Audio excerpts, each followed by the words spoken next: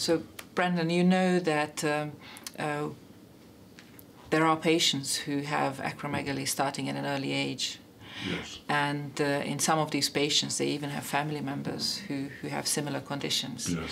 And there was some research regarding this in the last couple of years. And we recognized a number of families with similar disease.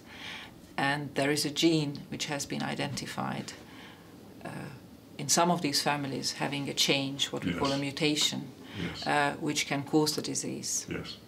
So, as we discussed this before, we wanted to check you for this. Yes. And we had your sample, and we had the test done, and we found a change in this gene called AIP. Right. And we think that this change gives people who carry this change a predisposition to develop a pituitary tumor. Right. Which in your case indeed happened. Yes, of course. And I wonder if you know anybody else in your family has a similar condition.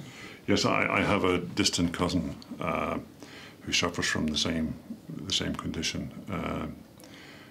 She's now in her 20s. The fact that you have a distant relative with disease and the fact that we did find a change in your gene suggests that maybe other people in your family also carry this gene. Right.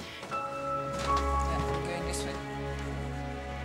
Dear Marta Aiden, Jara her Brendan, Coach Horcher Barts Fosta, Hagan O'Harlan, Janishid Annalish Era and Isle Amach, a will an yen is Kush Lesher Rucht me in a Shaw, Haggis and Fosta.